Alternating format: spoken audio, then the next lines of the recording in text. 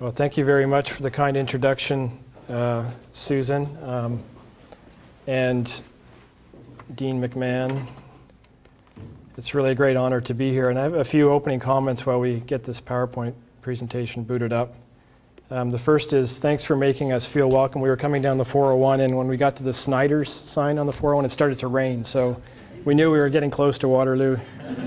Brought back some good old memories. The second is that for all of the biologists in the audience, I really, truly believe this is the century of biology. The last century was probably the century of physics, and maybe the one before that, chemistry, sorry. But I'll hope to convey to you that this is the century of biology, in particular biology's impact on medicine. And lastly, it's always nice to come to Waterloo because I think people are much more open-minded here. We're at the University of Toronto, we're not allowed to say McGill University at all. This isn't, we can say Waterloo, of course, but McGill is definitely out. So in thinking about what I would talk about today, I thought about the impact that genomics is having on society as a whole. And I'll talk mainly about the impact in medicine, but really in the understanding of ourselves, what we are, who we are. So this is the title of my presentation. And this is just an opinion piece I wrote in the Globe and Mail a few years ago that helped me develop some of my thoughts. And it came out at a time when the first human genome sequence of an individual was being published. This is of Craig Venter. That's his image, the shadow you see there. So I think about some of the impact. I think you always look in the mirror in the morning, and probably most people don't do this enough, and take a good look at yourself and, what impact am I having in society, in my family, in my life? And I think as we start to understand our human genome sequence, as I'll explain to you throughout my presentation, we'll understand ourselves in a much more complete way. And the reason for this is the genome, which is the complete complement of DNA that you have in all of the cells in your body, as I'll show you in my next slide, is the only form of information that I'm aware of that actually captures data on our past, our present, and our future. It's a defined binary code, and as I'll try to explain to you in my presentation, I see it as a common language for medicine. So this is what I'm going to present to you, and I'll just go through a few introductory slides, realizing that there are some expert biologists in the field, and this is quite rudimentary information, but try to bring everybody up to the same speed. So as I mentioned, the genome, this is the collection of all of the genes, the DNA, in every cell in your body. So each of us is comprised of something in the order of about 75 trillion cells. Depending on your size, I'm a medium-sized person, probably 75 trillion cells. If you're Shaquille O'Neal, you may have 150 trillion cells or so. And this guy here, Albert Einstein, probably had more cells in his brain than most of us, or at least some of them working differently. But every single cell in your body, other than the red blood cells, have the same complement of DNA. And you inherit half of your DNA, or your chromosomes. The DNA is packaged in finite molecules called chromosomes. You inherit 23 chromosomes from your mom, half your chromosomes from your mom and half your chromosomes from your father. So you have 46 chromosomes. And so as I said, all of your cells have the same complement of this DNA. And strung along the DNA are the segments of the code that encode for proteins. So these are the genes, and at the present time, if you count all of the genes that encode for proteins, there's about 23,000 in every cell in your body. And the proteins, of course, are the molecules that go out and perform function in the cell. So these are things like collagen and elastin and insulin, for example, enzymes that provide that perform reactions. We think there's probably something in the order of 100,000 proteins per tissue that you would look at. There's many different splicing forms. The brain is probably the most complex organ that has perhaps up to 1 million different proteins. But they're all encoded by these 23,000 genes. And of course, the DNA is comprised of these chemical bases of information, which are cytosine, thymine, adenine, and guanine. And you have this complementary base pairing, and this is really the code of information that's passed on from one cell to another and from one organism to another. It's the code of life, the so-called double helix, the code of life. So this is really your biology 101 for the rest of the presentation. I'm going to talk a little bit about variation, and there's different forms of variation. There's single nucleotide polymorphisms. So these are changes when you have a single alteration in your DNA sequence. So instead of having, say, a guanine or a G here, you may have a thymine or an adenine. And more recently, our group and others have discovered a genome-wide copy number variation of genes in your genome. So it was thought for many, many years that you always had one copy of each gene inherited from each of your parent. And there were a few examples in literature demonstrating that this was not always the case, but more recently, using new technologies, as President Johnson pointed out, we have new technologies that I'll talk a little bit later that allow us to see the DNA at a much higher resolution, and we can see dimensional forms of the DNA. We now know that actually copy number variation in genes is a predominant form of actually genetic variation in the human genome. And I'll come back to this a little bit later when I talk about how genetic variation is involved in disease. But what I want to really emphasize is that the effect of genes is not always absolute. So I'm going to talk a little bit about nature and nurture. And even though we inherit certain genes, in some cases, they are absolute. In other cases, they are not. So the effects of genes can be mitigated by influences in your lifestyle. Okay, so then on the other end of the spectrum, so that was your nurture. This is, as I mentioned, your genome is really is what you are. Okay, so I'll come back to this over and over again. And who you are is your nurture. This is probably the most influential, at least human beings on my life. This is my family here.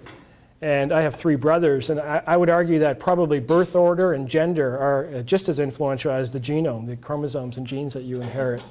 And the influence, of course, of your upbringing, your environment, and of course, your diet and all the other influences as you're growing up, your education, the university you go to, et cetera, et cetera. This is really what we call your nurture, your environment. But what I want to point out is that the genome actually influences your environment. And it influences, as I'll talk about a little bit later, the decisions that you make in your lifetime. And again, they're not absolute, but it does influence your personality, behavior, and certainly your genome is involved in disease. And I'll talk quite a bit about this in my presentation. So, like it or not, if you just have to ask your spouse this, you are one half of each of your parents. And you spend most of your adolescence really fighting this as you're growing up. I'm going to be different than my parents. But as you get older, you start to act like one of your parents. Usually your father, for a male, it's usually your father, and female, your mother. And you just have to ask your spouse. So ultimately, I think nurture wins out over your nature. But we'll talk more about that. Okay, so this is a slide I show to high school students when I give general presentations, and I think this is one of the things that you'll remember most. If you compare the DNA of any 2 individuals in the world population, it's very, very identical. In fact, it's probably something in the order of 98.5% identical. We have a paper coming out in Nature in about 2 weeks that gives the latest tally of the total complement of DNA variation in human populations.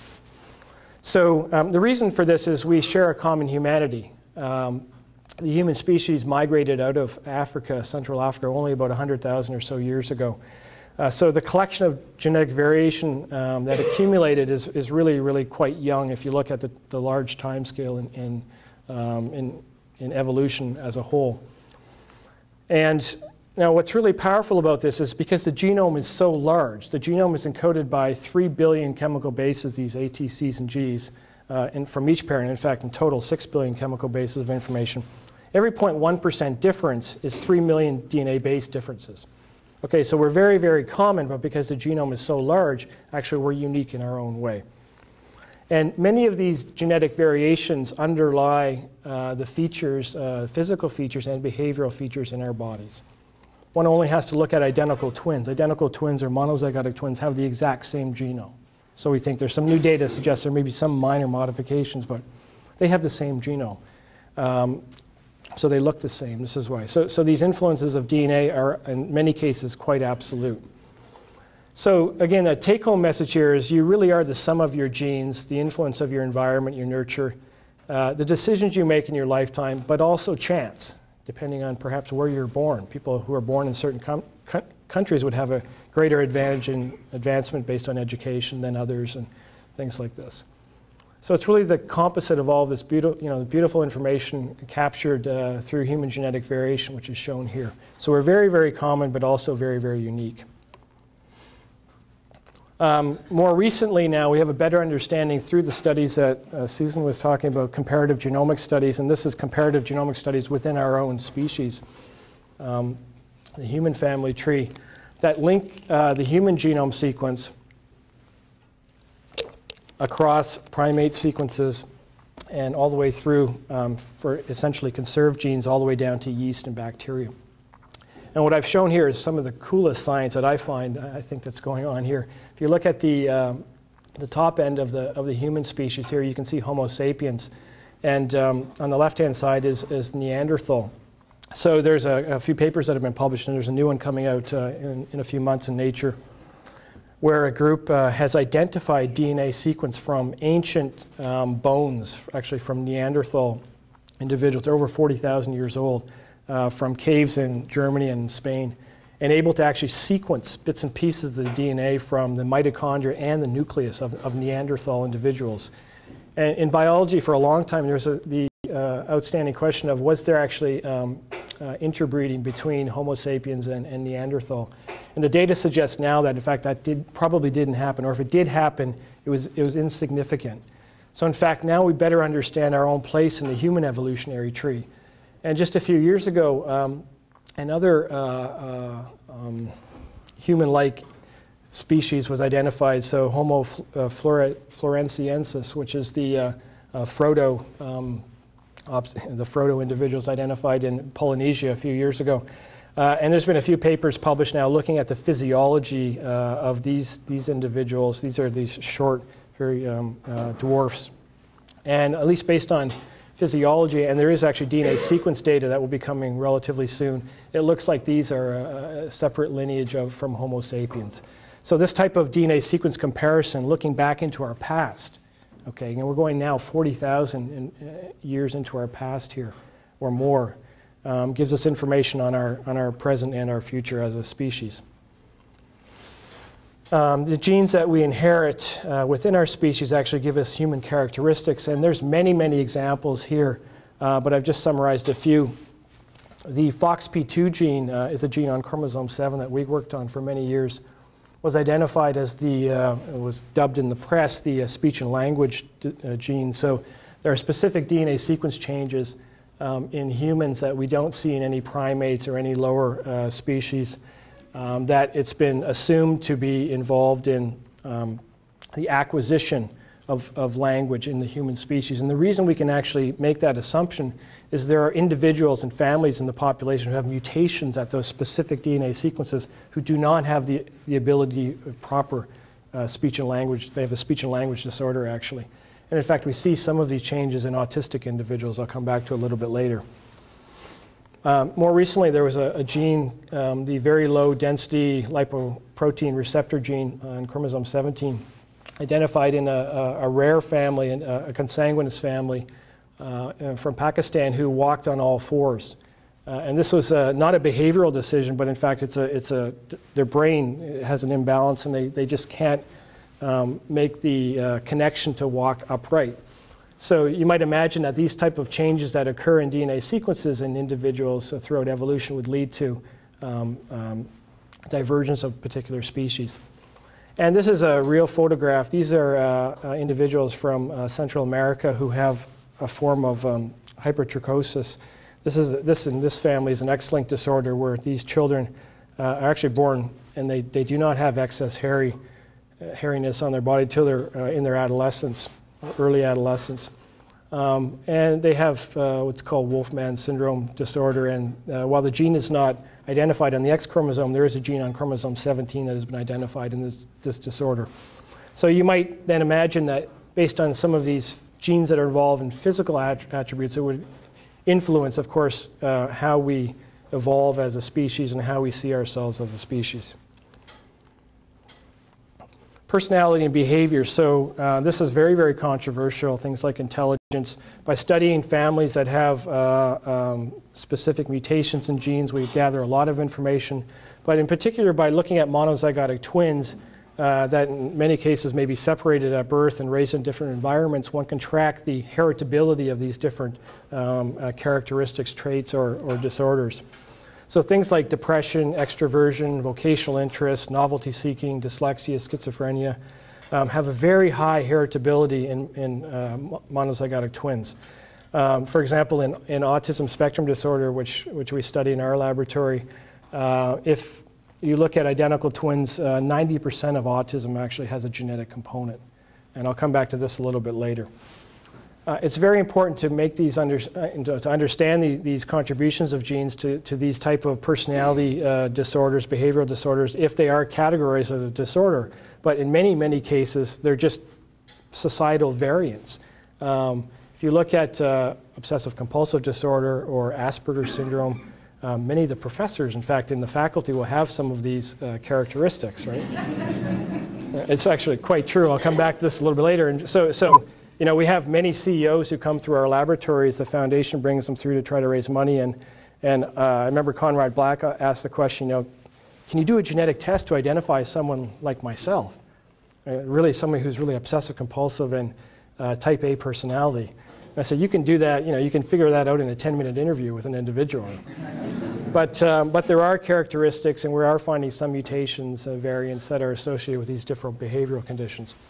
I'll come back to autism a little bit later, but for 100 years or so, the mothers were blamed. They were called refrigerator mothers, mothers of autistic individuals, because they were blamed for not raising their children in a loving environment, and that's why the child became autistic. And it wasn't until genetic studies of identical twins in the 1970s showed that, in fact, it's mainly a genetic condition, that society started to change. But even up until 20 years later, in fact, 10 years ago, this was still one of the negative outcomes of this type of misunderstanding of science and society. Okay, so I'm going to use this slide to really move into more of the medical applications of my talk, and also to give you a little bit of something to talk about at the water cooler tomorrow in your office. So because you're studying genetics, by definition, it's inherited, as I mentioned in my earlier slides. So if you're studying genetics of a certain individual, could be myself or yourself, it's going to reveal information on your parents and your siblings and all of your direct ancestors.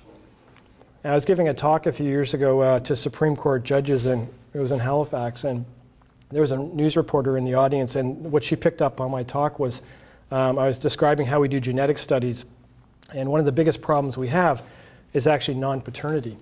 It really kills our statistical analyses if who you think is dad is actually not dad. It can kill any power when you're doing these type of association studies. So we, depending on where you are, if you're in the Ottawa Valley or Toronto or wherever, over 5% of individuals are the result of non-paternity. Okay, so you think, keep this in mind when you go back home and talk to your family.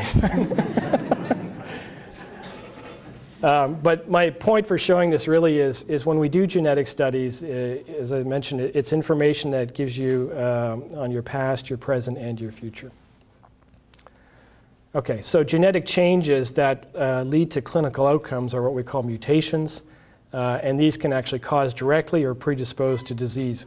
There's over 6,500 genetic diseases that are documented in a database called the Online Mendelian Inheritance of Man database, OMIM database. So things like cystic fibrosis, CF is a recessive disorder caused by mutations in a gene. You have to inherit a faulty copy from each of your parents. So if your parents are carriers, you would have a 1 in 4 chance of having a child with cystic fibrosis.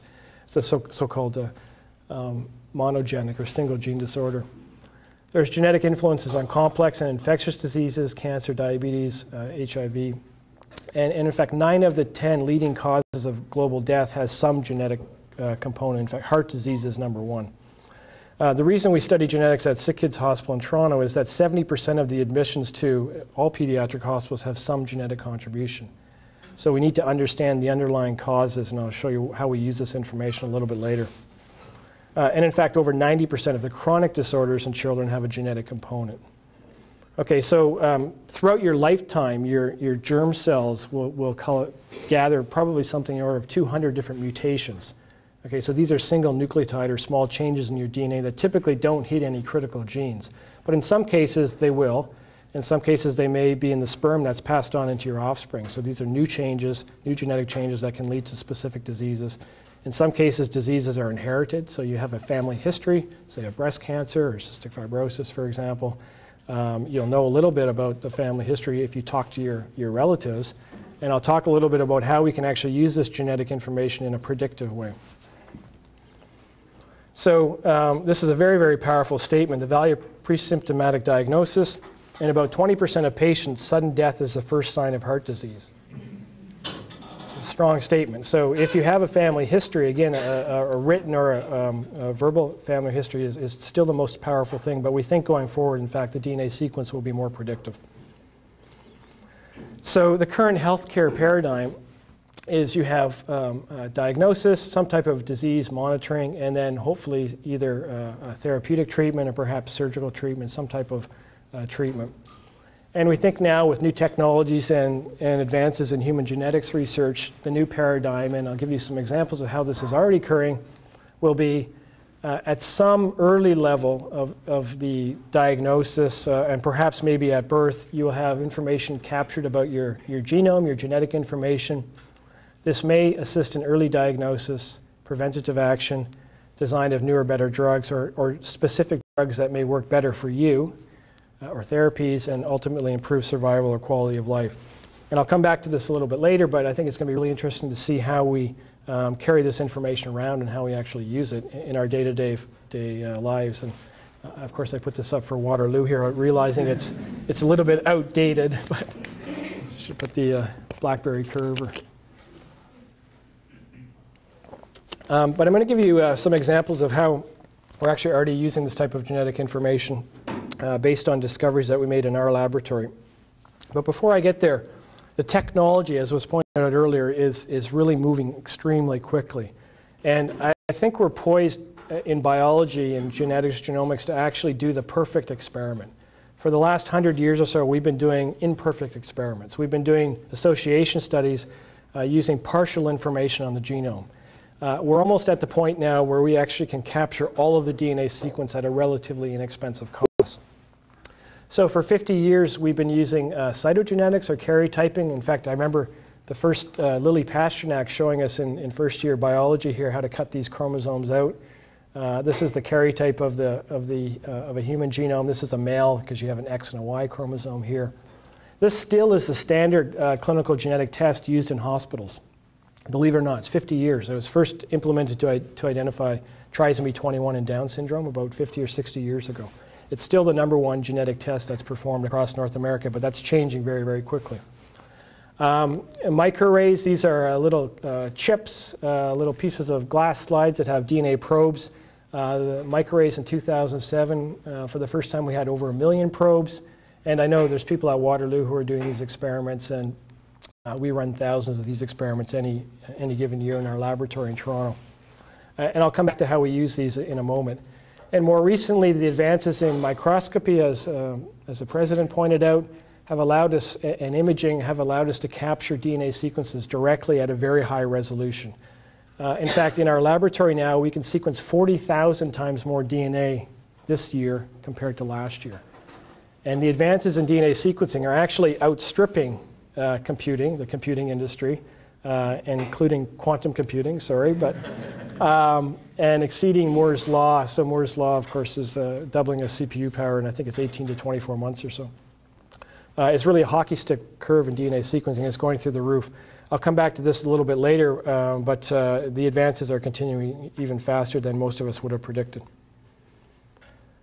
Okay, so, but what I wanted to talk about is we're already using genome scanning technologies now in the clinical setting. So they're starting to supplant the karyotyping approach because they're much higher resolution.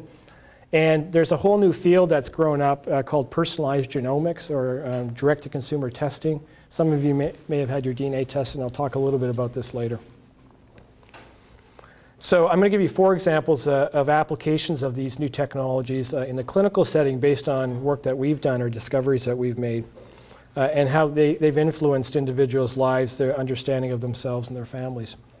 So we did an experiment using these microarrays. We took 100 cases that came through clinical genetics at the Hospital for Sick Children who had been tested using every molecular test known. These are individuals, children who have some type of global growth developmental delay or abnormality. They checked the karyotype, we checked all the known genes for mutations and couldn't find anything. We ran their DNA on microarrays, and then using this type of presentation here, you can see that this individual in this lane here has instead of a dark red color, has a pink color, which means that individual has a deletion on one chromosome. And in fact, that's a deletion of about 1 million base pairs of DNA on chromosome 7, and it encompasses a gene called the long QT cardiac arrhythmia gene. So if you only have one copy of this gene instead of 2 copies, which most of us, actually all of us here probably have, you're predisposed to developing cardiac arrhythmias early in life. So these are the kids that actually drop dead on the basketball court or on the hockey rink. We detected this individual actually through a genetic disease study, a basic research study we had in our laboratory, and identified this child very early on to have this genetic defect. And now that child is monitored and is monitored on a yearly basis, and will be tested going forward to make sure that it's not exposed to certain excess exercise and things like this. So this is a predictive form of information that influenced that child's life. But we found doing this testing of 100 individuals that over 20% we could find the mutation in that individual not found in either of the parents. And we think as we have newer technology, we'll find more and more of these mutations. In particular, DNA sequencing will allow us to test all the genes in one single test. This child actually went through 8 different clinics at SickKids. Parents had to come in, and they never got an explanation of why their child was sick until we ran this one test here. We've been checking now the DNA of thousands of Canadian autistic children. So these are families that have either autism or Asperger's syndrome. The prevalence is 1 in 150. Newborns have a diagnosis of autism or Asperger's syndrome. And what we found when we looked at their DNA using the same genetic microarray I talked about in the last 2 slides, we found that in upwards of 10% of cases, in fact in the Canadian cohort it was 7%, but in a new study we have it's 10%, we found a change in their DNA, usually a deletion of a portion of one chromosome in the human genome, and usually it was a deletion of a very important gene that encoded a protein involved in early neurodevelopmental features of the brain. So, so this is really critical information because, as I pointed out earlier, for decades the parents were being blamed for not raising their family properly. So for at least 10% of the families now, we actually have an explanation of why their child is autistic. It's a random change that occurs in the DNA. We all have these random changes. We're all genetic mutants, as I showed you on my 3rd slide. We all have these variants. In some cases, they lead to brown hair. In other cases, they lead to autistic tendencies. So initially, we can transfer this data back to the family. The question we're most asked most often is, what's the chance my second child will be autistic? If you have one of these new mutations, one of these new changes, in fact, your likelihood of your second child being autistic returns back to the population average, which is 7%. So it greatly influences family planning decisions. And in fact, for many other genetic disorders, and this will be coming with autism, you can use predictive genetic testing to determine early on if the child actually will have the same genetic change or not, the second child. So identification of these changes is very important because in some instances you can have the children enrolled in early behavioral language training. The earlier they're enrolled, the more positively they respond. And now that we've identified some of the underlying basic causes, we can think about developing in a more rational way targeted therapeutics for autistic individuals. Now this is a really great example of the past information, the present information, and the future information. So there's a form of epilepsy called progressive myoclonus epilepsy. This is one of the most severe forms of epilepsy.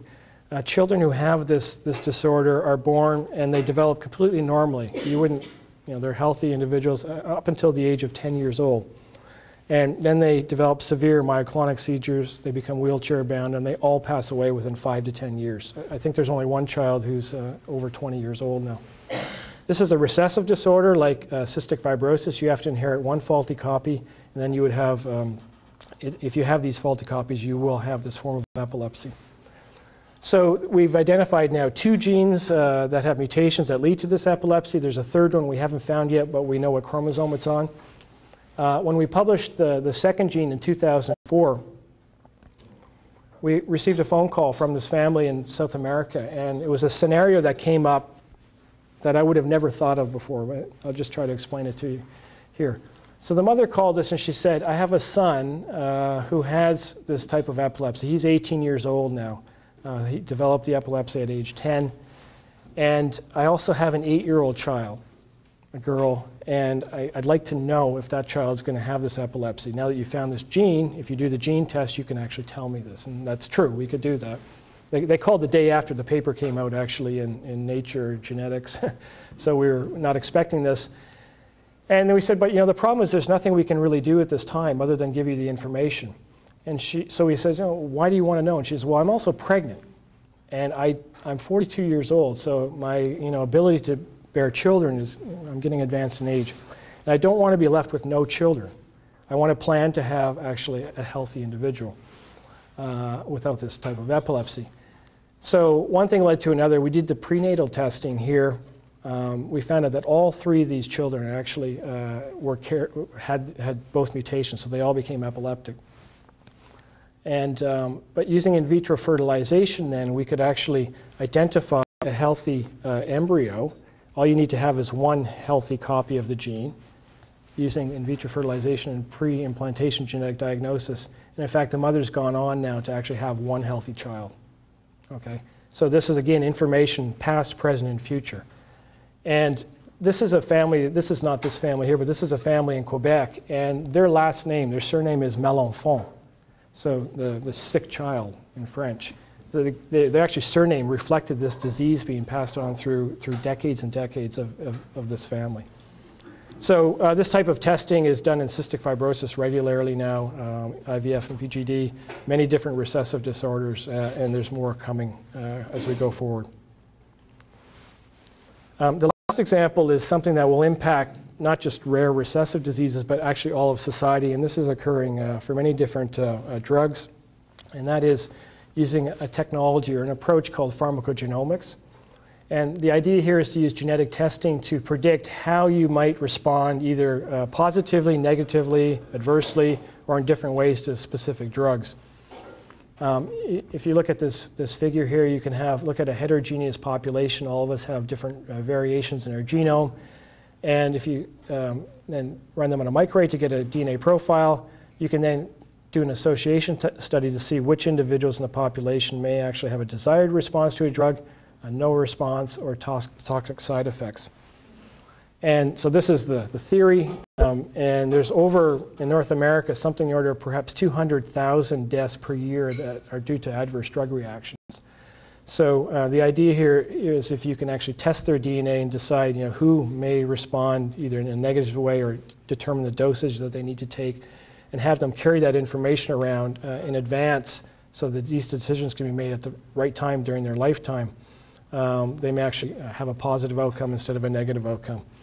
And in fact, at sick kids now, there are mutations in a subclass of genes that actually lead to increased risk of deafness, of a genetic form of deafness, if you administer gentamicin, which is an antibiotic to the children. And this is just an example where, while they're not carrying this information around on their OHIP card yet, in the future we think that the family members or the children themselves will actually have this data on their OHIP card that will warn the clinician from giving them this type of antibiotic. Okay, or perhaps if you go in for a blood thinner, like you're taking warfarin, for example, based on your genetic profile, you may actually have an indicator on whatever, your credit card or your watch or your OHIP card that tells the clinician what dosage might be best for you based on your genetic profile. That's the concept of pharmacogenomics. There are actually 12 drugs in the market now that have some type of genetic test attached to the decision if you're going to use this drug or not. So everything comes back to technology. The reason that we can do these really neat, nifty things is the ability to see and do experiments in a higher resolution way. And it was mentioned earlier, the Human Genome Project. The Human Genome Project was an international project that assembled a composite reference DNA sequence. It's a mosaic sequence. It's actually comprised of over 700 different donor chromosomes from around the world. And it served as a reference to do lots of other experiments. But the first genome sequence of an identified individual was actually of Craig Venter. He was a scientist, entrepreneur who ran Era of Genomics, which was a company that was doing genome sequencing. And since this time, there's now actually 8 published genome sequences, but there's something in the order of 1,000 or so that have been completed that have not been published yet. I was at a meeting last week, and the tally is probably over 1,000 or so. So this is becoming relatively common, although it's still quite expensive. It costs probably something in the order of $50,000 to $100,000 to get the quality of sequence that is close to the Venter DNA sequence shown here. But it's plummeting. There's an X Prize. If you know what these X Prizes are, there's actually a Google X Prize, I think that Waterloo may be involved with. But the first X Prize was to put a non-NASA spaceship into space. So the first biology X Prize was to sequence 100 genomes in 10 days for less than $10 million. Okay, this was announced a few years ago. There's a company that will probably take a run at it soon. But the problem is I'm actually on the advisory board, and there's no rules to compare against yet. So we have to come up with a good set of rules to compare the data against. But anyways, the point is that we think that in the next 5 years, certainly it would be less than $1,000, perhaps $100 or so. And some people are predicting free if you use a Google, an internet type model to capture DNA sequences. So at the hospital, we're thinking about, what will happen if you have the ability to capture your child's genome sequence after they're born and before you leave the hospital. So in the same way that you're offered the cord blood, you can pay to have your cord blood collected. You may have to pay, say, $100 or $1,000 to have your child's genome sequence collected. So what would you do with that data? Would you keep it, and how would you make sense of it? When you kick them out of the house to go to Waterloo, do you give them their genome sequence as a going-away present? Who controls the data? How do you make sense of it? These are real-life questions that are impacting us now, and I'll give you a few more examples here. But how are you going to carry this sequence around? The FDA has actually already approved using this type of information to be carried on microchips, and these are just some press clippings here to show you this. I think Craig Venter's genome sequence, when we completed the assembly, not all of the raw data, but in fact you can carry it around on a typical CD. You could have it on a USB key. It's 6 gigabytes of information, the assembled sequence. So the underlying sequence is much more complex. But that type of data you could easily carry around on a microchip that's implanted under your skin. So will we decide to do this, and you'll definitely have it on your BlackBerry. You could email people as you go around your DNA sequences. Direct-to-consumer testing. Maybe before I go into this, how many people in the room have had their DNA scanned by a company like 23andMe or Navigenics? Okay, none. This is the first time. Good. So the microarrays that I talked about a little bit earlier with the 1 million DNA probe features is the exact same microarrays we use in our basic research laboratories. There's companies in the States. The largest one is 23andMe, and it's actually formed by Sergey Brin, one of the co-founders of Google's wife. So they have really deep pockets behind this company. They're performing testing using these microarrays of people who would spit in a tube. You get the DNA, you mail it off to this company, they run this microarray, and then you get some data back that shows your probability of based on academic published literature, of developing one of something in the order of maybe 30 or so different common diseases. Okay, so you spit in a tube, mail it to them. 23andMe costs about $500 now. Navigenics is a little bit more. They send you back data, a link to a website, a private website, and you can get an estimate if you have an increased risk of developing, say, type 2 diabetes or coronary heart disease. They have cystic fibrosis on here now. It's very, very early days, and the predictive value of this data is in great debate in our community. Some of the tests are very predictive. Other ones, they don't mean anything at all. The point is that this is out there now. You can go, instead of having to go to your hospital, you can have this type of test done via the mail and then the internet coming back to you. So I've had this done, and I just wanted to show you that my genome is actually really quite boring if you look at it the way it's presented here. So these are the chromosomes here, and you can use the same genetic data captured on these microarrays to look at your ancestry, okay, so your past. So I have a really white bread kind of background here. I was really kind of hoping I would find something interesting, so I go back to my family reunion and say, well, what the hell's going on here? You guys didn't tell me about this. But in fact, and for me, based on this genetic type of scan, although really the data is still quite weak, for the 20 disorders they test for, I'm very healthy according to this website. I was actually happy. Some people have actually identified that they are in increased risk for very important diseases, but typically you find out that you're okay. The resolution of testing will get much, much better as we go forward. But we looked a little bit closer at my DNA, for example, and these are only looking at these single nucleotide changes, the SNP changes. But we looked at the copy number variation data, and this is not a test that you can get through the company, and found that I actually have 2 deletions on, very close to each other on chromosome 13. And I tell you this not because, it's that important.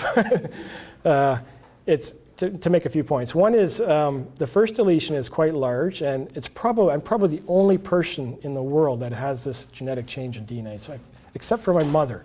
I got this change from my mother. She's very, very proud of this, by the way.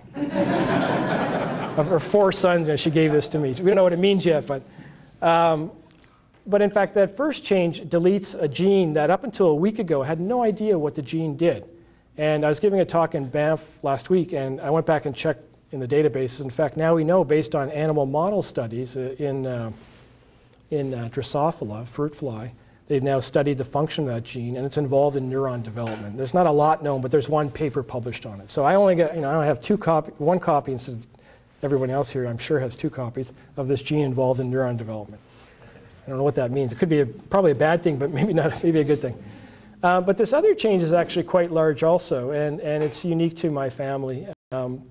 And it deletes a gene that's involved in DNA metabolism, essentially. If you have 2 genetic changes, a recessive disorder, you have a very severe metabolic disorder. It leads to, it's really incompatible with life, actually.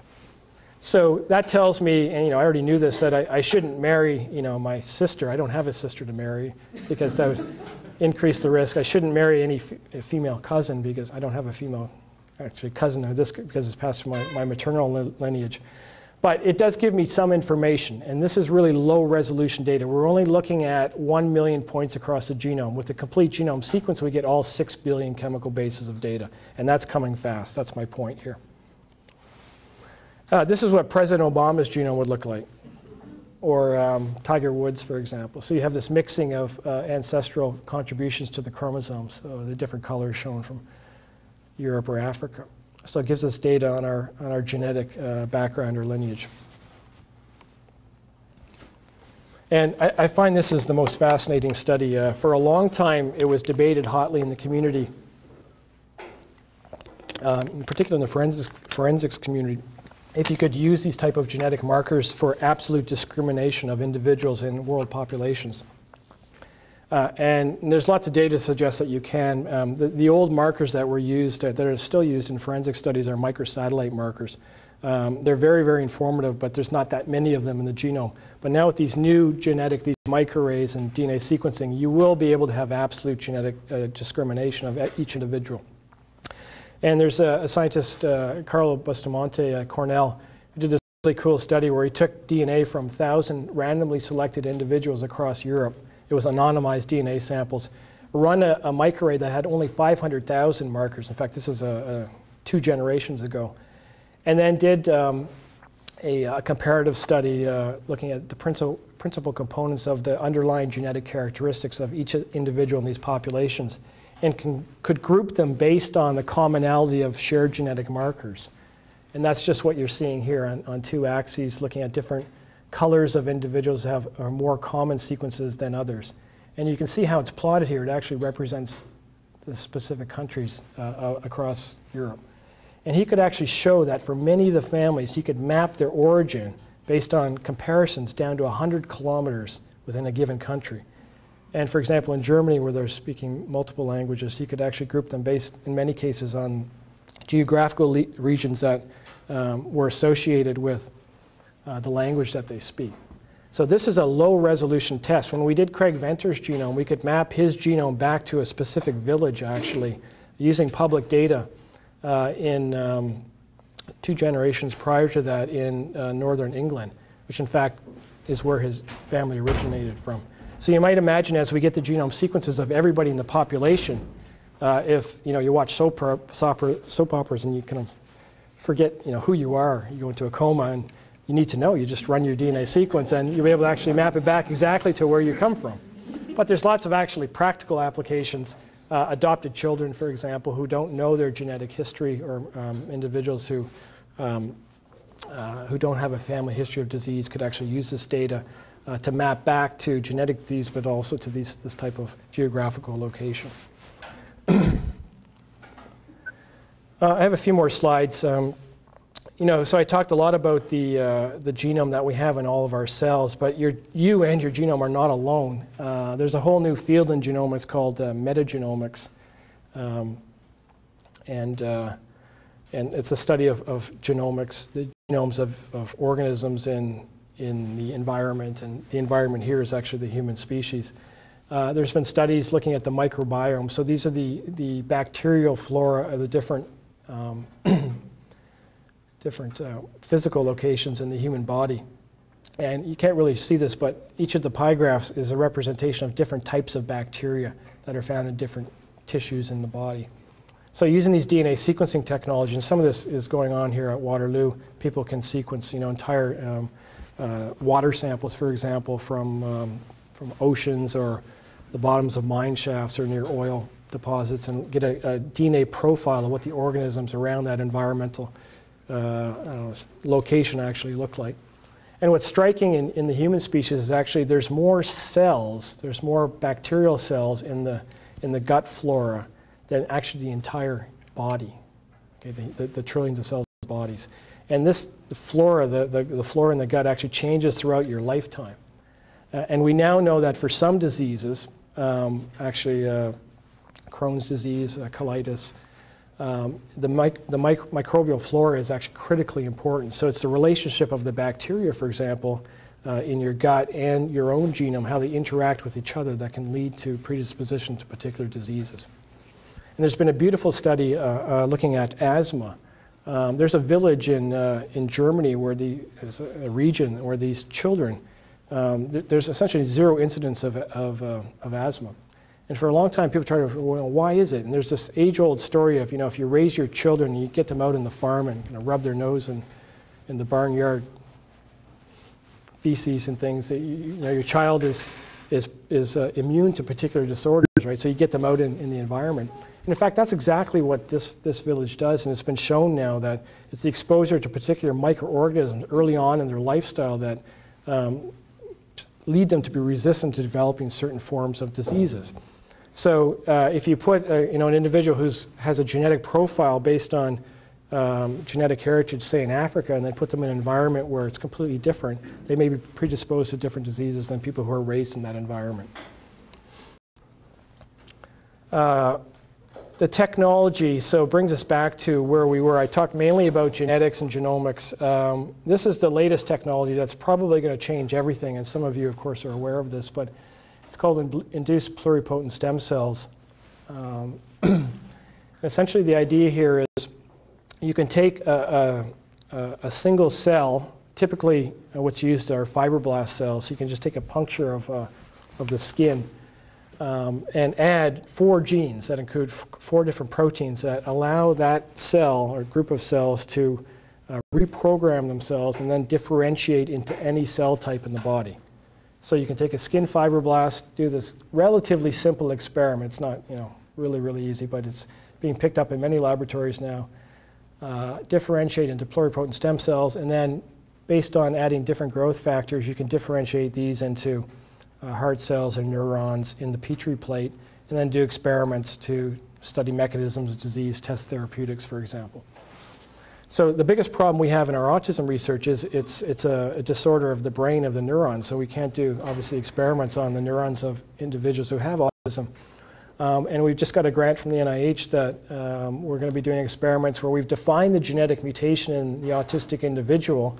We can then take their fibroblast cells, go through this differentiation process, and make neurons, for example, so we can study the mechanisms of the gene mutations we've identified, and hopefully in the Petri plate do experiments to test the new therapeutics. Now, this is a slide. I just show this.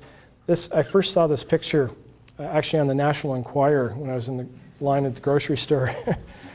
And this is about 5 years ago, and I saw this, and I couldn't believe it. And I said, this is on the National Enquirer. It must be fake. And then I went to the internet and did some searching. In fact, this was from a publication where this type of experiment was performed, essentially taking cells, transplanting them on the back of a mouse, adding growth factors, and you get this physical structure that looks like an ear. It doesn't work like an ear. You can't hear from it, but this is the concept. Okay, I show this because that's what the technology will allow, but also because, just to give you an example of, you never know what's possible. So for the students who are in the audience, if you have a creative imagination and an idea, biology is very, very pliable, and you probably will be actually able to complete that experiment if you really want to do it. And the question is, should we be doing some of these experiments? If you look at the way genetic counseling is conducted in the West, so in North America and in Europe, for example, compared to the East, it's completely different. So in Canada, if there's, say, a genetic diagnosis performed, say in cystic fibrosis, the families are brought in and the information is shared with the families. They're educated, and then the decision is based on the family. So it's very non-directive. The counselors just try to educate and let the families make decisions. So this is typically the process in socialized healthcare systems. In the States, it's a little bit different, but I think it's very similar. But in the East, in Asia, for example, it's much, much more directive because there's pressures of populations. China has a one-child policy, for example. They can be very directive. If you have a particular genetic change, actually the government can decide that you shouldn't have a child.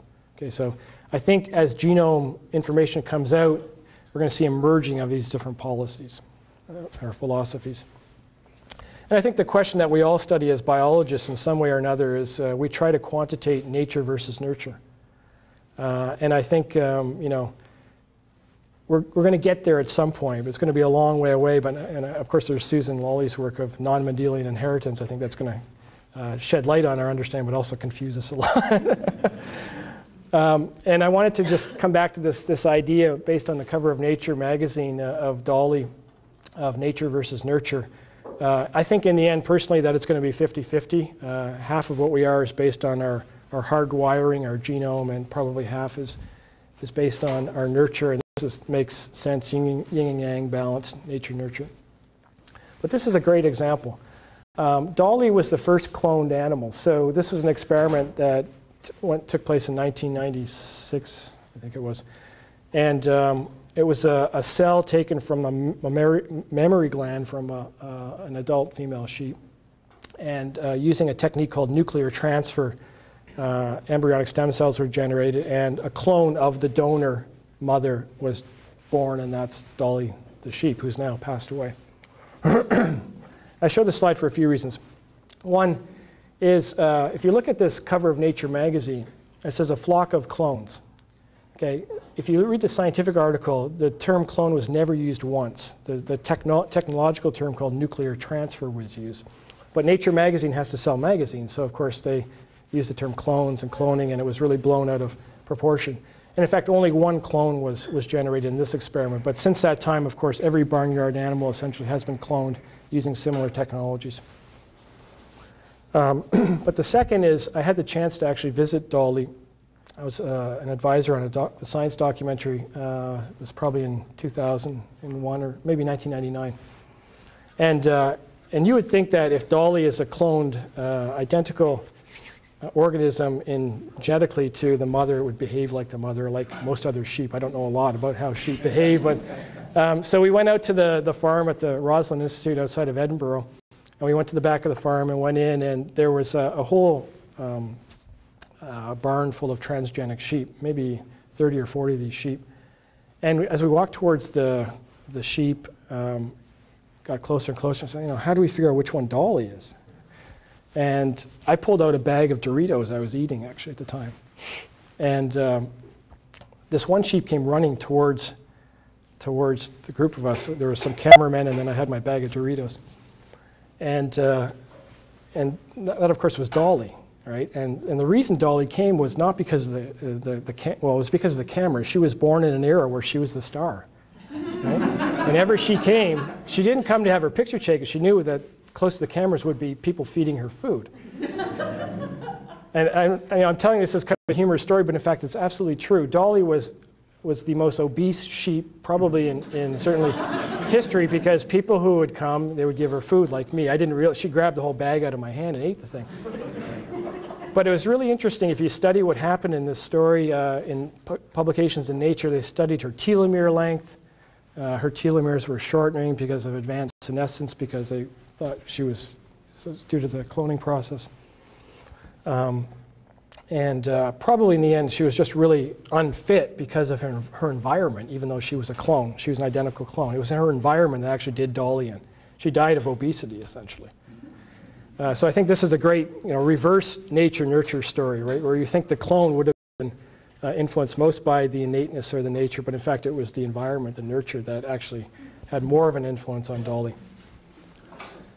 So in summary, I tried to talk to you on the points of what you are, and in a large part, what you are is really influences who you are. I think it's very, very exciting as a species. We've evolved now to the point where we can decode our own instruction book, and we can use this information to better our health. That's how we should be using this information.